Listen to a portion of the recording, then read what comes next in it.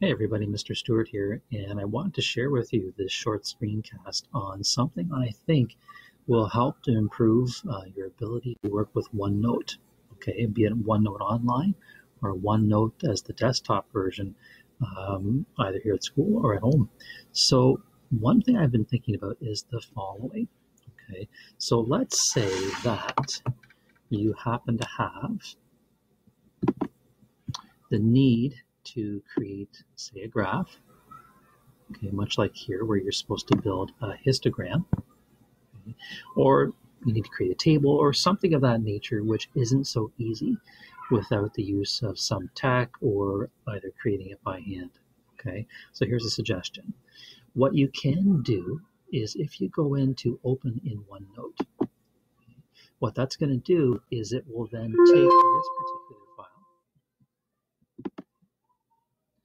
and it is going to open it up into the desktop version of OneNote, okay?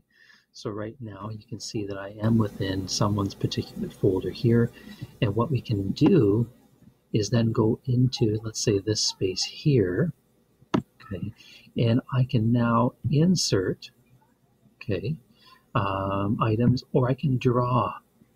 So if I want to draw in something here, I can either use the pen tools, okay, or I can use the shape tools.